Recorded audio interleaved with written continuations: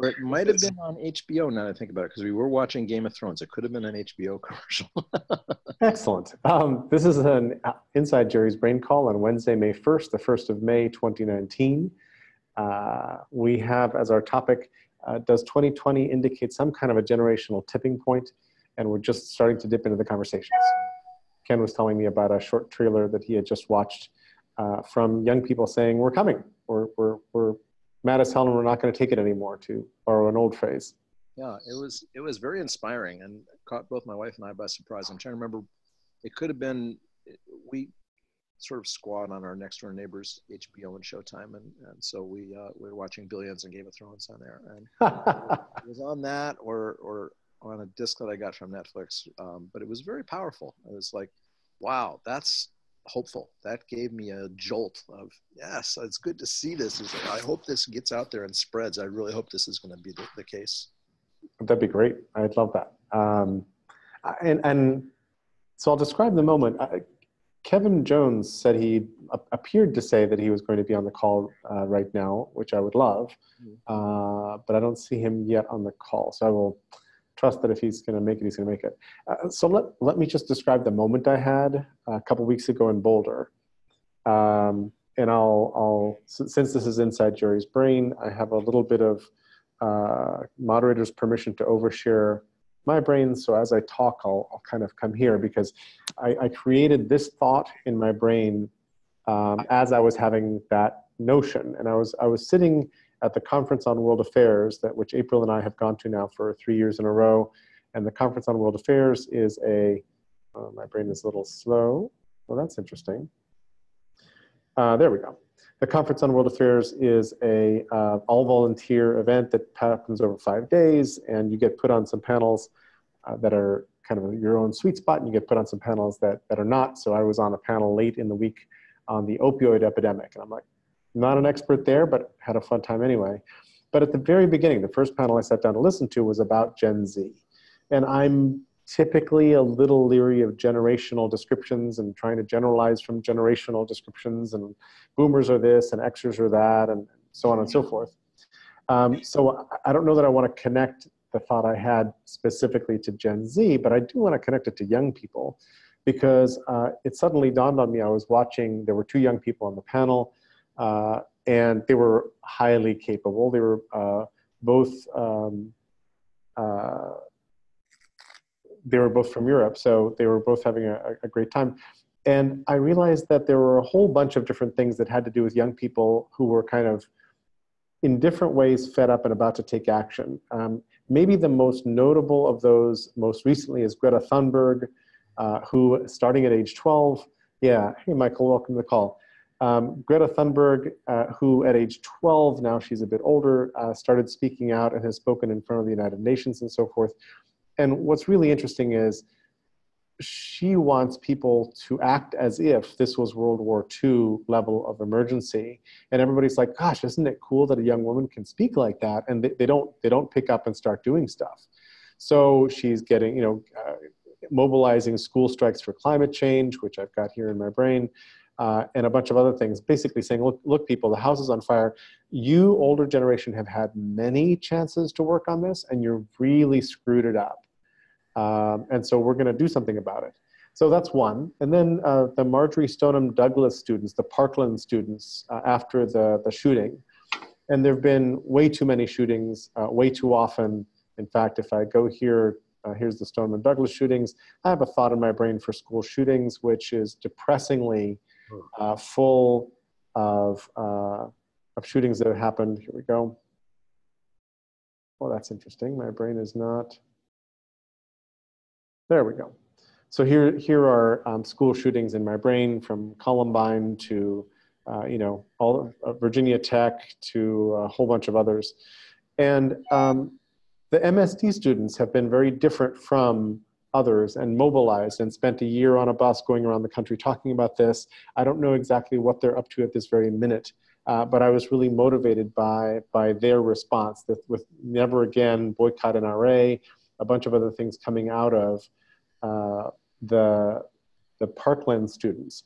Then I realized that my favorite candidate in this coming electoral cycle. My favorite candidate so far is Pete Buttigieg, who is seizing people's imagination, and he seized my imagination at the very beginning when he had an interview on the Late Show, and he just sat there, and every answer he gave was better than I could have imagined the answer being.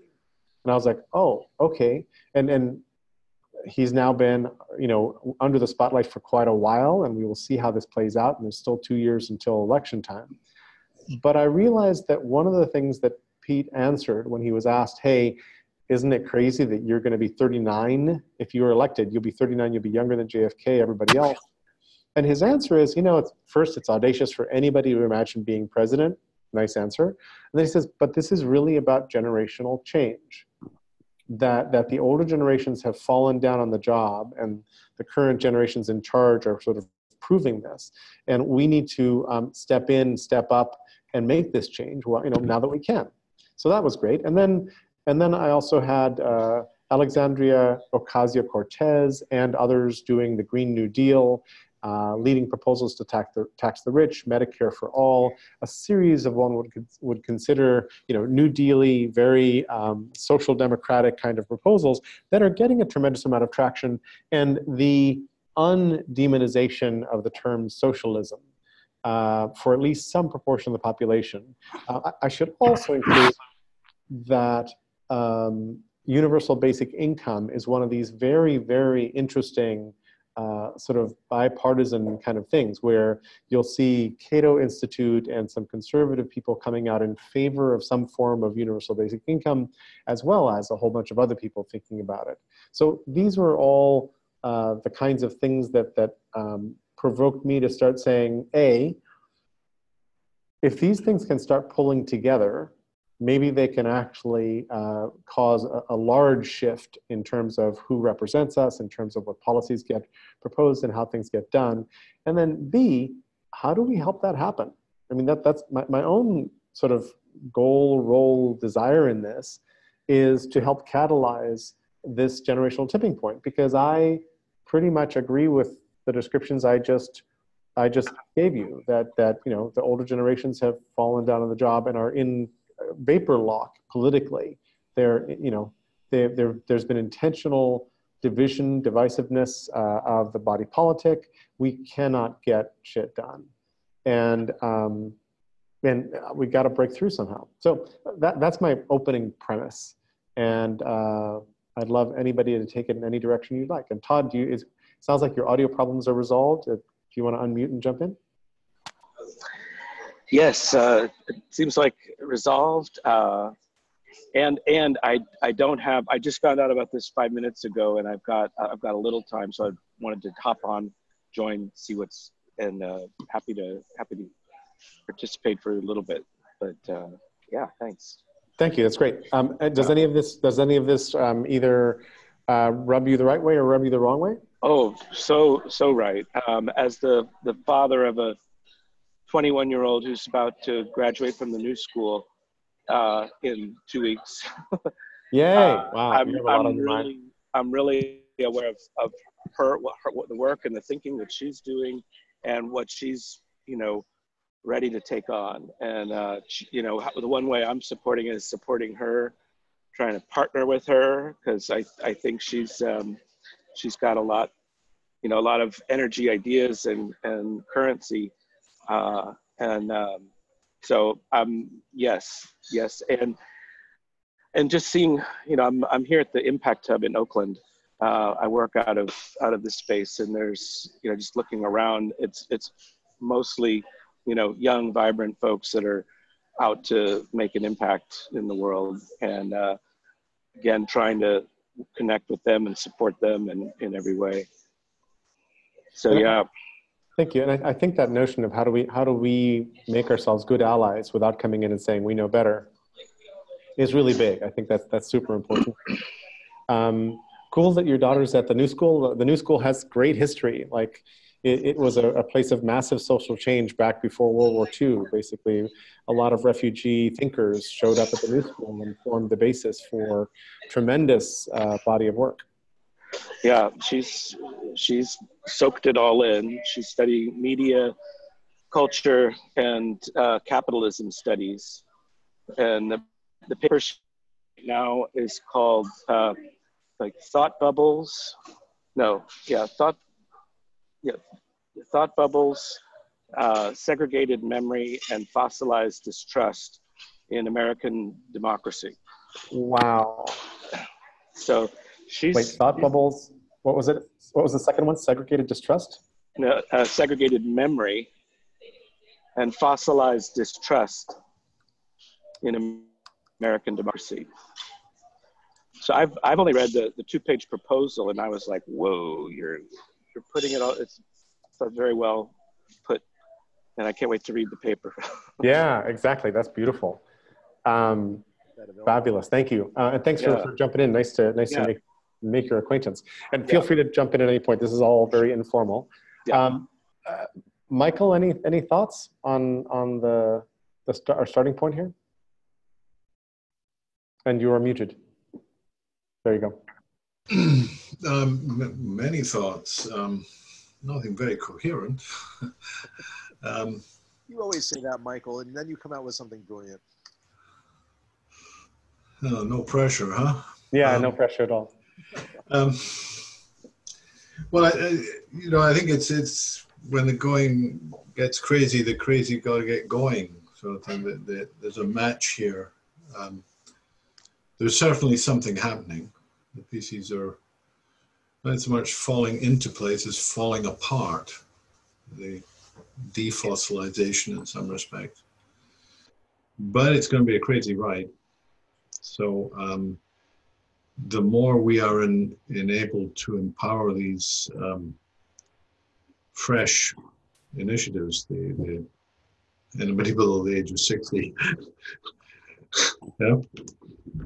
So I think your take on it, the sort of things that are showing up, perfect. Yeah. Thank you. Also, not a young person's thing, but a really nice cross-generational thing that's happening and spreading quickly is this Extinction Rebellion set of protests that are being extremely creative about how to do nonviolent social action. So I'm really liking that.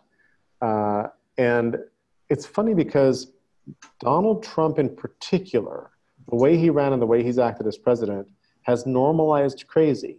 So in the previous president's administration, it was no drama Obama. During 8 years of Obama tenure, there were 0 scandals. 0.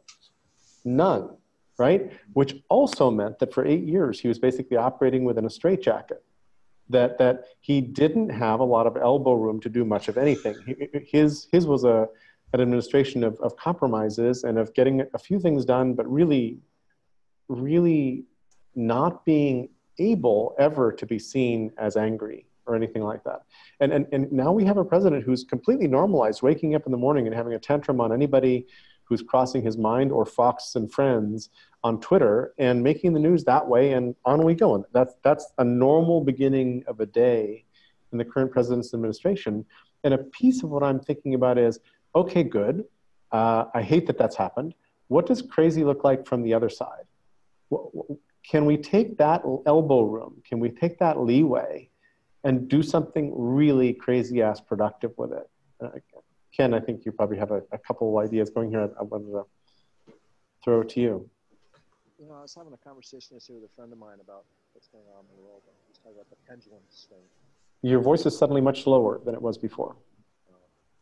Better now? A little bit better now. I think I have my hands on it. So I was having a conversation yesterday with a friend of mine about what's happening in the world, and so we're gonna talk about something that's really cool. So you suggest 3 things. I'll suggest 3. Can you bring your computer closer to you? Yeah. You're suddenly much lower volume than before. I'm gonna go grab my earbuds. I'll be right back. Cool. And hold that thought.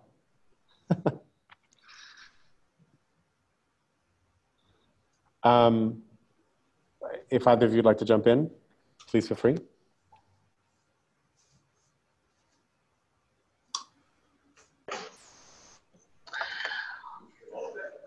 Well, I liked what you said earlier about supporting them without being overdoing it. You know, like how with my daughter, you know, I'm like, I don't want to like, here's how to do it. You know, I want her to come to me, but she sees the work I'm doing and she gets inspired and she asks questions, and I'm not like, you know, it's a balance. You know, I'll kind of wait for folks to come to me before, like, hey, I've got the way to go. And go ahead. The other group I want to bring in is Ashoka, and thinking about the work that they're doing in supporting you know, innovative leaders, and that work. Yeah, agreed. And I had a thought that just like fled my mind a moment ago. Sorry. Ken, do you want to jump back in? And now we don't hear you at all.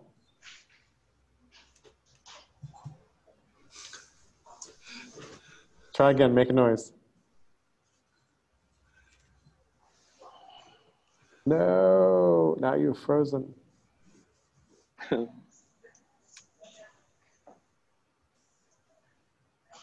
The freezing is gone. I see your lips moving, but we're not hearing you yet. We're not hearing it, yeah. Here we are. No, we're not. Oh, man. I feel like a cell phone commercial. Can you hear me now? Yes, only you're still really low volume, but if there's any way you can speak into your mic or whatever, that'll help a lot.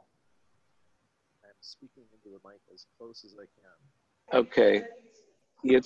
Now you need to select the right microphone. So when you go to the little microphone and the up arrow, and then select external.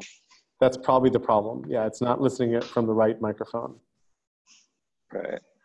In the Zoom setup or in the system setup? In Zoom. Okay. How about now? One or the other. Better now? Oh, wait.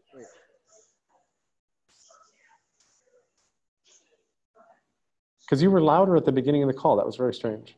Has it better now? Yes. Yes. For some reason, I went into the Zoom preferences. I'm going to try And you said, make me sound bad? The input level was set all the way over to the left. So I moved it. It's working. Okay. Okay, go ahead. So I had this friend that we get together and have very interesting conversations, and he said, you know, what's something on your mind? And I said, my big question right now is how to be effective. There's so much change going on, you know, and so many places to put our attention. We have to be very careful. My experience as a facilitator is whatever you focus your attention on, what you focus your group's attention on, grows in their awareness. So, you know, he started talking about pendulum swings. And I flashed back to my childhood of going to the Boston Museum of Science. They had a wonderful sand pendulum there. And you'd take this pendulum and pull it all the way back and let it go. And if you watched it for a little while, it didn't just swing back and forth.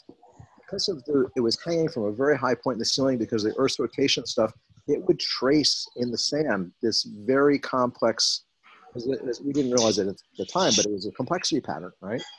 And I think when people use metaphors like pendulum swings, we're thinking back and forth instead of a pendulum swinging around in cycles through a pattern where sooner or later it's going to coalesce into that particular corner or that particular area. And there's very strong signals converging from AOC, from Greta, from the sun, from Generation Waking Up, from all these things. And as far as I can tell, they're still flying below the radar because they're not paid attention to by the mainstream media, but they're all over Facebook, they're all over Twitter. They seem to be pretty well known in the Bay Area. I don't know about the rest of the country because I'm in the Bay Area and it's, you know, that bit of a bubble. But I remember almost 30 years ago hearing Michael Reed recite Yeats's Second Coming. And there's a line that says, things fall apart, but something will not hold. And up to him afterwards, I said, when the center will not hold, where do you go? You go to the margins. You look for what's happening on the margins because that's what's going to come in and fill the void when the center falls apart. And take Detroit for an example. You know, Detroit is a city that was abandoned it was a huge industrial capital machine, right? And it was abandoned when the daughters went belly up. And people on the margins went in there and they've begun to reclaim land. They're doing urban gardening. There's all kinds of very interesting experiments going on there. So I'm sensing that there's lots happening at the margins. And the question is there enough of a critical mass for it to bring us to that tipping point? And the fear I have is that the certainty I have is that it is. The fear I have is it's not going to happen in time. Because if it doesn't happen in 2020, I'm afraid what will happen in the next 4 years to the next election will be so catastrophic we'll never recover. So I'm paying attention to Greta's admonition to act as if the house is on fire. And I've been acting as if the house is on fire for 30 years. So finding ways to speak to people about it that doesn't trigger denial, that doesn't trigger fear, that doesn't trigger, oh my God, but that moves them to action brings me to my question of how do we be effective? How can we talk to people about these very challenging things that, and take them, they're going to bump up against despair. I posted a Joanna Macy interview today because we bump into despair.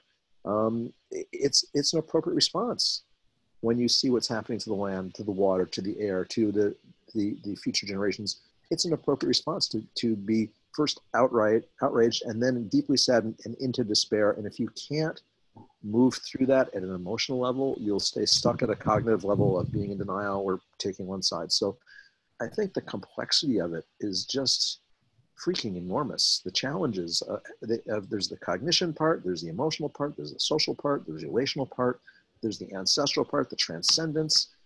How do we put those into chunks that people can digest? And one thing for Joanna's interview that I posted today, she said, the work that reconnects is done in groups, and there's power in speaking your truth and your despair because it breaks the myth of isolation. We are not isolated. We are inherently a collaborative and cooperative species. And when you begin to say, this is what's going on for me, this is my despair, people are touched, they're moved by it, and they're moved to action in a way that they don't get if all you're doing is yelling and being angry. Mm-hmm. So that's I don't know how coherent that is, but that's my up for me. It's lovely and resonates in many different ways with things that I'm seeing. And then partly there's a couple of sort of large dark clouds in the background, one of which is that a bunch of people have discovered that they can weaponize truth and trust in political discourse, and that it's winning them elections. And that social media have very poor defense mechanisms against this happening to them. So there's that kind of going on, which is really difficult. And then right next to that is a sad truth that most people will prefer membership over logic. Meaning, if they're faced with the decision of saying something that's going to get them booted from their in-group or adopting a new line of reasoning, they will ignore the line of reasoning as inconvenient in order to stay within the in-group. And that's just one of humans' sort of less noble traits, is that we're willing to overlook a lot of reason to get someplace.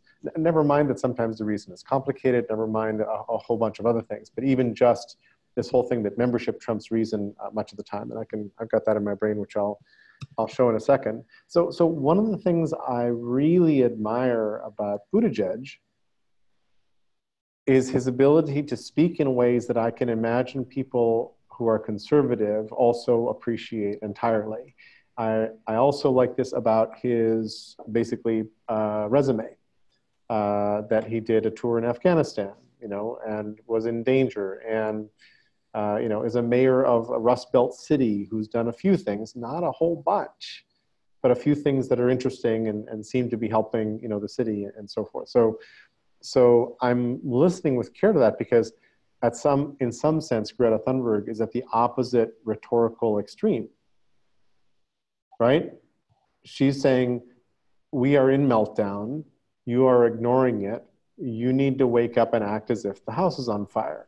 And that is the opposite rhetorical, and again, not opposite, but she's way at the other end of the field somehow from Mayor Pete's approach to this whole issue. And I'm acutely aware, and I think many of our conversations here in Inside Jerry's Brain keep coming back to this notion of how do we surface these things in a way that leads us to action, in a way that doesn't distance the other, diss the other, ignore the other, and make things worse. I want to say one more thing. I went to hear Larry Lessig 2 weeks ago. He was here in Center Fell, and I'd never heard him speak before. I was very pleased with his presence, and they opened with Will Durst, who's a political comedian, and I got to say, I laughed my ass off. The guy's very funny, but one of his better lines was, traditionally the presidency is not an entry-level job, which I found very amusing. But Larry was saying that he showed some very disturbing graphics of how, how little power voters have. And, the amount of time that once elected, Congress people spend 30 to 70% of their time dialing for dollars. And the presidential campaign happens in 14 states. It does not happen in California. It doesn't happen in New York. Those are not important states because the money, the way the Electoral College sits, there's 14 states that determine what's happened. Candidates go to the big states to raise money, but they don't actually go there to talk about what they're going to do and connect with the people. And then this really disturbing graphic that said, if you're a special interest, you can get stuff done, but if you're the people, it's flat. Nothing happens. And what was really interesting was two things he said. One is that his research has shown 89% of people are aligned in an agreement that the system is broken, that it's not serving people, and that it needs to change. And yet nothing seems to be happening. That was one interesting thing. The second interesting thing he said was, I'm actually more optimistic and hopeful now than I have been in years. He too is seeing something that he thinks 2020 is going to be a turning point. Yeah. Elaborate on any specifics. It's a gut thing, and people I'm talking to, and the way I'm being received. So that's another, it's anecdotal evidence, but it was delightful to hear him say that, because I know he gets around quite a bit, and he's not always welcome in some of it. With his message is not always welcome. So if he's getting a better reception, that speaks quite well, I think, to our future. Yeah, and I love his speaking style, and I love the way he thinks. So one of the sentences you just said, or phrases you just said, is that nothing seems to be happening. And I will throw a contrarian thought on that, which is that Donald J. Trump is a fire ship who has been sent into the system to destroy it by some large proportion of his voters. And so far, he is succeeding.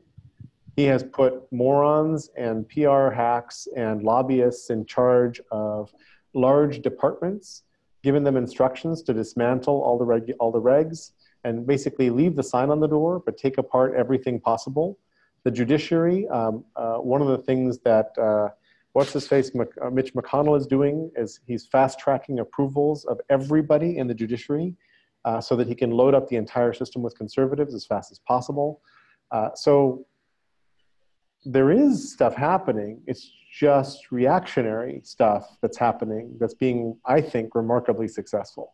Mm-hmm. If you're an evangelical Christian, Donald Trump has been the best thing for you in 5 conservative administrations. I hate to say. I really hate to say. But that's nothing happening. This is obviously an important moment for me to introduce this device. This is tensegrity? Yeah, this is 3 things pulling in different directions and held together with string, and it's the basic building block of the universe. But most interestingly, it's, if I get this the right way around, you can see it there. It's a spiral. You see? Mm-hmm. It's spiral that way, and you turn it over, it's the spiral the other way. Mm-hmm.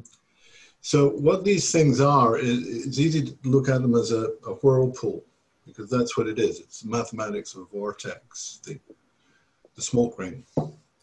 And the thing about these things is, as you're getting into them, it just gets faster and worse until all of a sudden the same elements are expanding you out in the other direction. Mm-hmm. There's sort of an inversion of all the polarities. It's sort of, well, we can't do this because this gets in the way, and then we can't do that because that gets in the way, and then can't do that because this gets in the way, and you're just oscillating around this curve. Right. You push through the other side, and all of a sudden it's totally transcendent with no reason at all. It reminds me of so Carol Quigley wrote in Tragedy and Hope about the sort of what caused the lock-in of the Great Depression. And I don't remember any of the details, but basically each of the countries was leaning against the other country in a different way. And there were all these kind of bilateral lockups that were terrible, and nobody was willing to rip this up and change the policies and move things around. So everybody was stuck for a decade in the Great Depression until war kind of pulled everybody out. But it feels like it looks like the thing you were just holding up. Mm-hmm. Yeah, it sort of, it's wicked problem sort of territory, and you can't fix one thing because the other one pops up, whack-a-mole around the loops. But then it sort of moves through some sort of an urgency of confusion, very much through the looking glass, through the inversion, and it just looks different. So let me throw something in that I just discovered over the last couple of days, because I met a woman who's just moved here to Portland. We sat down and had coffee, and she was like, I know that we just got into Portland, but I'm about to sign up for this transition design program at CMU for a year. And I'm like, what's transition design? And I hadn't really heard of transition design, and I do collect in my brain design specialties, and I'll show you. Oops, it's not behaving the way I'd like it to. There we go.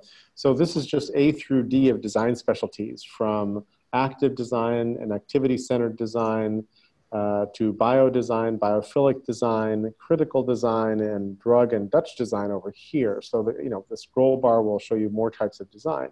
But transition design is drawing on the great transition idea, which is has been in, and I think this is part of one of the movements, Ken, that you were kind of alluding to when you were saying, hey, people have actually been people have been on deck working on this really hard. And so transition towns, the age of transition, commons transition, a whole bunch of other, transition is a very powerful meme here for where we're moving and how it's moving.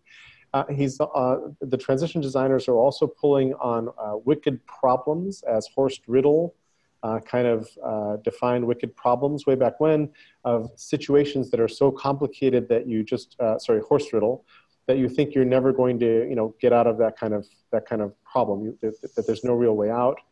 And then also transition design is pulling on a lot of systems thinking and sort of systems change thinking in very nice ways.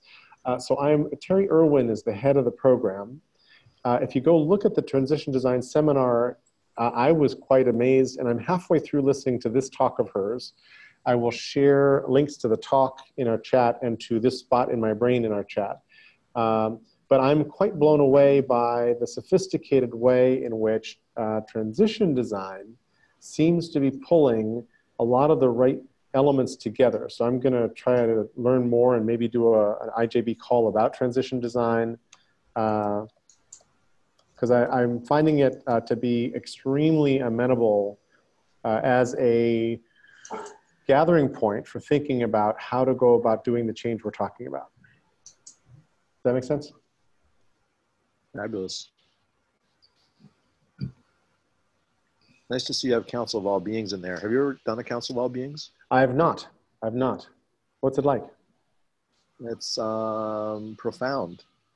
For those that don't know it, a Council of All Beings is held in a natural space. I did one with John Seed, who's one of the co-authors of the Joanna Macy of Thinking Like a Mountain Towards a Council of Beings. And you're instructed to go off and spend time alone in nature and find something in nature that you feel is under threat, and find something that represents it. And you come back, and one by one, people go around the circle and they say, this is my object, and it represents the dolphins or the whales or the trees, the old growth trees. And you speak about what it means to you to, you try to speak with the voice of whatever you're representing, and also what it means to you to see it leaving. And it's one of those portals that takes you into another dimension of being, where you're asked to speak on behalf of another entity. So that's pretty interesting. And you're also confronted with the fact that you're with a bunch of people who are now giving voice to other elements of life. And that has a very interesting way of waking different parts of your brain up.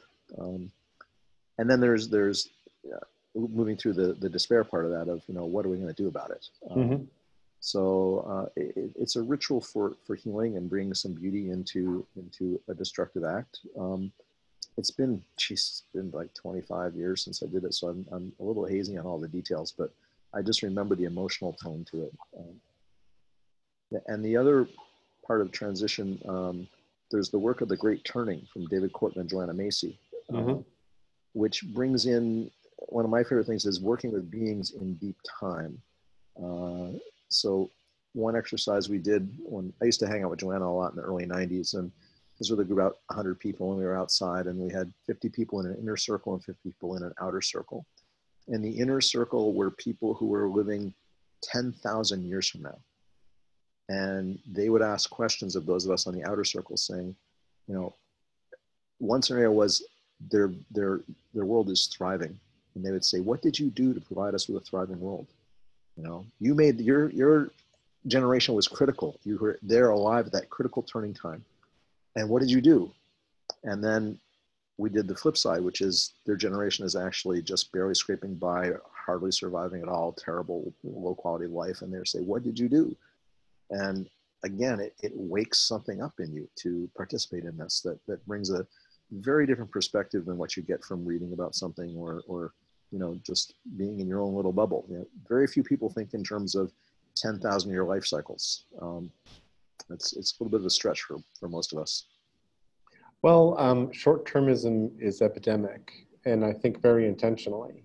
Also, fear, the politics of fear, drives people into short-term thinking and basically, eliminates your short-term storage. You go from being able to remember like 7 plus or minus 2 things to maybe 3 when you're afraid. And when you have no time, when your time is filled with constant nonsense, you also don't have time to attend to things like empathy and concern for other sorts of things. So all of this is very nicely reinforcing people's not paying attention to all of this. Here we go. I found a nice thought. 3 dimensions of the Great Turning. Number 1, actions to slow the damage to Earth and its beings. 2, analysis of structural causes and the creation of structural alternatives. And 3, a shift in consciousness.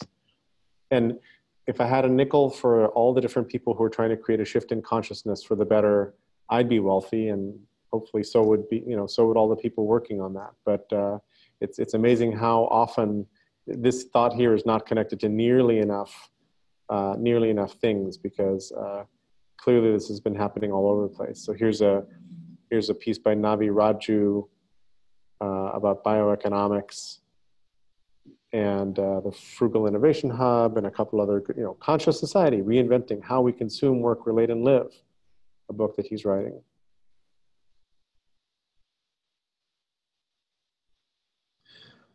So I'm especially interested in how we can be good allies for the young generation.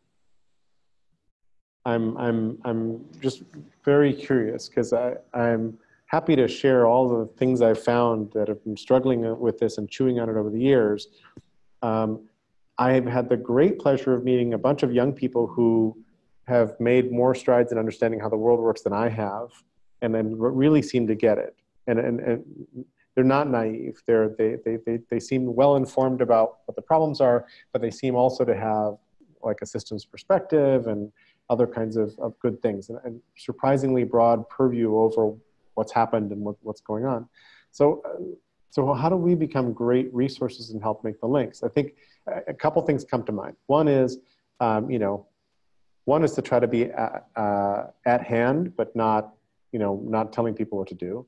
Another one is that I think a lot of what we carry is a memory of what's gone before, and stories of why it failed, stories of things that actually did work. But stories like that are actually helpful when you're planning looking forward. And every now and then I see people, reinventing stuff that somebody's already doing, and you don't need to waste your breath and life energy doing, because all you need to do is back those other people and then pick the next problem, right? I see a bunch of that happening.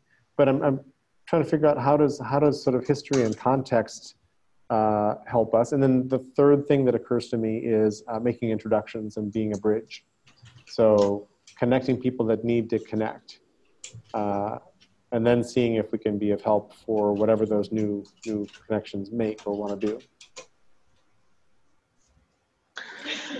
Look for opportunities to collaborate. It's not like, you know, one's leading the other, or, you know, we have to offer, but look for, you know, ways to bring young people into the work, any work you are, you know, that you're already involved in. That's one thought. Totally agree. And I have a funny feeling there's many ways and times to cooperate. It's just finding our way to them. And then some of us need to make a living as we're cooperating. So that actually, you know, layers a bunch of complexity on top of this, because a lot of the work to be done isn't hard to do, but it does require time, effort, and focus, but it often is unpaid. And that's a problem, because if we've got to all figure out how to stay in the monetary economy while doing this work, that's gotta get figured out somehow. The thing that comes to my mind is more of a quality than a doing thing, which is having some humility. The older I get, the more I realize, you know, I really don't know very much.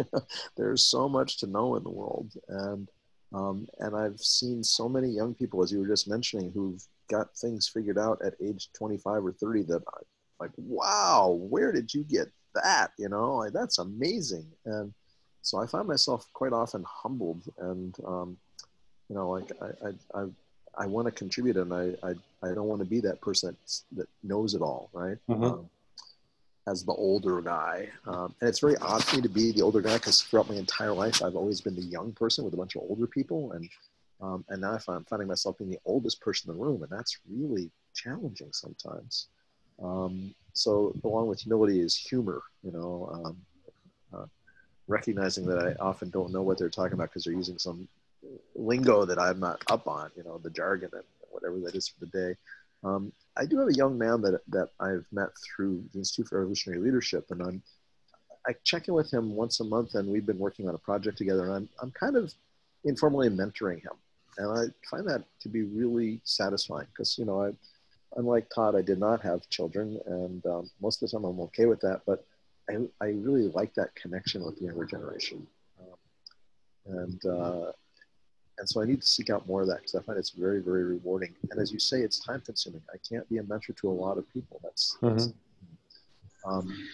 So also what Todd just said about looking for opportunities to collaborate. I'm pretty clear that at this point in my life, as I work with groups, they've got to be multi-generational. You know, we've got to bring in a big cross-section of all the generations, from young to old, including those who are too young to speak and those who may be too old to speak for whatever. Yeah. Because I think that's also very important to mix it up and have the listening for that.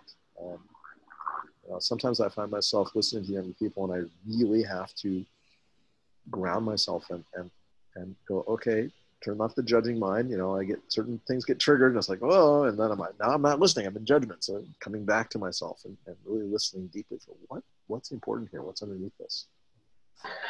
Thinking about those mentor relationships as being two-way. So, you know, what we have to share with them, and what we can learn from them and their perspective, because they are, like you said, they know more than we do in some things, and they're like grown up in this crazy world. So it can go both ways. And like we said about humility, coming with that, leading with that. And there's a part of modern literacy, the communicational competence, that's really interesting, in the sense that some of it is just like you want to throw your hands up in despair, like, you know, Instagram feeds and all that kind of stuff. And you're like, what is going on here? And then in other cases, the speed with which like something can travel, and the power that it can have when it hits. And I think a lousy example of this, but a moment when it hit me, was the Coney 2012, where there was a video made of, you know, get your parents to watch this with you and send money to help get this warlord out of Africa. And it proved to be like really flimsy and poorly done and whatever else. but boy, did it get a lot of young people to sit down with their parents and say, hey, you must do something about this. Like it was remarkable in the sense that it could really move and activate a bunch of people. That it being just a video, just an old school video that happened to be on a new social media platform. But I'm torn because, you know, some young people are completely into the, well, I guess since life might end at any moment, I'll just satisfy my immediate wants and not worry about stuff and not worry, you know, everything serious seems to be too big to make a dent in. So we might as well just get on the hedonic treadmill and buck up and enjoy it. But then there's a bunch of other young ones who are like, not so much. Let's fix this. Yeah, when I first heard about this, I was like all into it. Green New Deal? No way. You know, and like, I'm like, how can I get involved? And I was like, then I heard, oh, it's just young people. And I felt, oh no, I shouldn't go. I was like on my way to a rally, and I stopped myself because I was like, oh shoot, maybe I'm too old to go. And I later talked to some of, you know, I was like, no, you know, and there are to be involved, but I mean, in one way, you know, it's like, no, let them do their thing. And I know that like Naomi Klein's involved with them, and that's like really good. They've got support there. So now I just send them money, you know, little money every month. Help support that. Yeah. Are there any other young groups that are doing interesting things? Like, it's funny, when I think about youth, I think often about like the Nerdfighteria. Are you guys familiar with that? Yeah. So Hank and John Green, the Vlog brothers, invented a term nerd fighters or Nerdfighteria. And it's not people fighting nerds. So Hank and John Green, you've probably seen some of their stuff. One of them is a songwriter, one of them is an author. They make awesome videos online. They are YouTube stars. And they invented this thing which is not fighting nerds, it's actually nerds fighting world suck. And so they put really great videos out explaining stuff in the world, and then they give, you know, young people opportunities to get together and go do stuff. And there's the Harry Potter Alliance is kind of like this as well. But I don't know enough about what it's like inside these things and whether they're still, you know, whether the energy is growing or not or what. But these are younger folk. These are like usually like tweens, young kids who are learning stuff and doing stuff. But they're fabulous. They have a saying, DFTBA, which means don't forget to be awesome. They created a record label called DFTBA Records, et cetera, et cetera, et cetera. They have the Project for Awesome, or P4A, which was a hashtag back in the day, which was actually nerd fighters on Kiva trying to sort through which Kiva projects nerd fighters should back. So stuff like that, right? It's really interesting and amazing. And here's Hank Green and his brother John. So I'm trying to figure out, all right, which of these things still has heat right now and is doing really interesting things, and how do we help? Education, basic just research, and trying to provide more information to people about.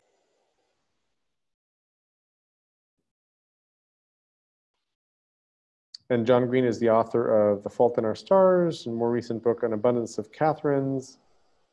Fault in Our Stars got made into a movie. Here it is, by Josh Boone with some actors we haven't heard of. So there we are. Yeah, this is great to hear about it. I'm sure there's a zillion more, honestly. I think that the young people are out there, and you know, we're not hearing about a lot of it. It's local. I look forward to spending some time with my daughter, kind of checking in on this. I look forward to sharing that I was part of this today, and kind of tapping into her thinking and seeing, you know, again, looking for ways to collaborate with her and support her you know, in what she's doing. So I think what I'll do is I'll set up a similar call, set it out 10 days or something ahead so we can sort of marshal people, and then invite as many young, capable people as we know to the call, see who can show up, and see what they say, see where they take this. I would love to know.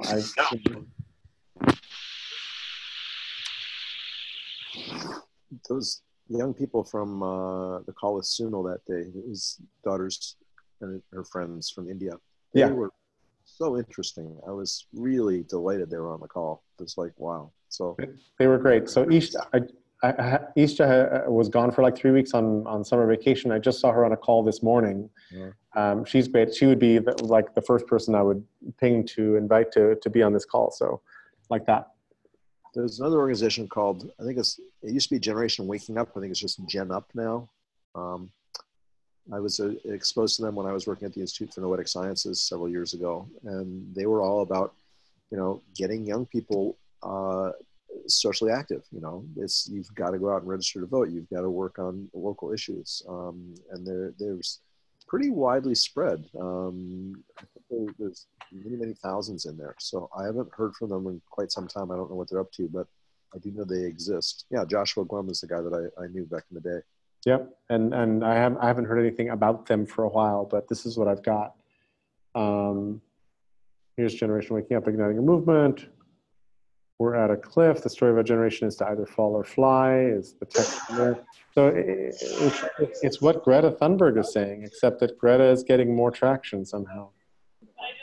I'm glad you brought Greta up again, because there's something I wanted to say with that. There's young people and there's old people, and there's youngers and there's elders. And just because you have gray hair doesn't mean you're an elder, and just because you're young doesn't mean you can't be an elder. To me, Greta is an example of an elder in a younger. Yeah. Maladoma Somé, who's a initiated West African medicine man from Burkina Faso, said that in many tribes in Africa now, the older people are making younger people official elders. They're making their chiefs. Are saying, we don't know how to handle this. We need the younger generations to help us. So there is a shift going on in some indigenous communities in Africa where the elder-younger poles are being reversed, kind of like what Michael was talking about. You suddenly turns into its opposite, and they're saying, help us. We need your help. So that's pretty interesting. That's happening in the indigenous world, because we don't usually pay a lot of attention to that here with us in the Western world, but I believe it has a very profound impact on us. And so when I see somebody like Greta speaking up in the way that she does, which is just, I want to people to take science seriously. I'm just a kid who's taking science seriously. And she speaks with clarity and authenticity that is very difficult to argue with. In the same way that AOC speaks, she's really disarming and charming but spot on and super smart. She's not just some bimbo waitress from New York. She's really, really smart, intelligent woman. And she's got a way of framing things that is very inclusive without, I know it polarizes those who are just turned off by her anyway, but for the rest of us, I find her message to be very inclusive. And I think that's another piece that is really critical of, we need to be discerning about things that are toxic, but we need to be as inclusive as we can and say, even toxic people, if they can get themselves de-traumatized, there's redemptive qualities in everybody. Everybody can be healed. Everybody can be redeemed. Even Donald Trump can be redeemed, which I know would be a heretical thing to say for a lot of folks, but I have to believe that, because if I don't, then we're all screwed. I just flashed on something. In 2006, I was at a conference on Bali, and Desmond Tutu was there, and he gave a very powerful talk, and he said, when you call someone a monster, this was in reference to the Truth and Reconciliation Commission, when you call someone a monster, you absolve them of human responsibility, and then you are able to become a monster yourself. You can say it's a person doing monstrous acts, committing monstrous acts, but you can't call someone a monster. I think that's a really key thing for us to pay attention to of who we otherize. Who Donald Trump is very easy to otherize. He's the bad guy, right? And I keep going, well, if he's a human being and he's doing terrible things, where could I find a redemptive quality in there that I could relate to? So, and I don't have one. I come up empty, but I at least make the effort. That's the action, is to try and find where there are shared values and get to that. Start there, build on what we do share and agree on, and then build from there. It's funny. I think AOC's intentions are very inclusive. I think her approach with the Green New Deal and with democratic socialism is kind of the, all right, people, we're fed up trying to play your game and walk the middle course. We're going to actually take a pretty strong left course for social welfare and all these other things, which then becomes not that inclusive if you've been raised to demonize socialism in any way, which, except 3/4 of the country thought, from the 40s, 50s, 60s, 70s, that socialism was as terrible as communism was the worst thing that could ever happen to the world. So, we're in the face of that kind of headwind or that kind of training. I remember a long time ago being in a group where Al Gore spoke, and his first words were, I don't understand why conservatives don't see climate change as a huge business opportunity like electrification.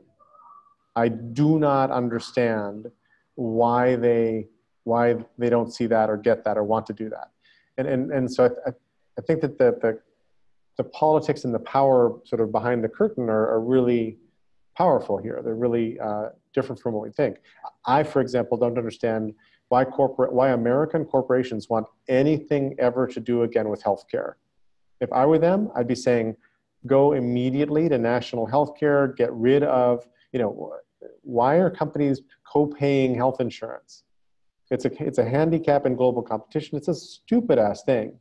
It's a artifact of World War II, the way we handled price freezes during World War II. That's all it is. So why do companies want to continue doing that? I don't get it. Well, I need to bow out at this time. I got to jump to another thing, but I really appreciate being engaged and look forward to following up. Thank you, Todd. This is Thanks. Great. I really appreciate you being here. Yeah, take care. Thanks. Bye-bye. Bye. Thanks. Well, just you and me, Doc. That's right. It's you and me. If you want, we can kick this around some more, or we can fold the pup tent for now, and I'll set up the next call, same topic for the cross-generational mixing. I told you I did a big cleaning project on the grill, and I skipped lunch, and I just realized I'm really, really hungry. I need to go get myself some food before I pass out here. So excellent. But this has been fun. I really appreciate these calls, and good to be connecting with you this way. So look forward to this next call. This was fun. Awesome. Thank you. Same here. Same here. Take care. Bye-bye, Ken. Bye.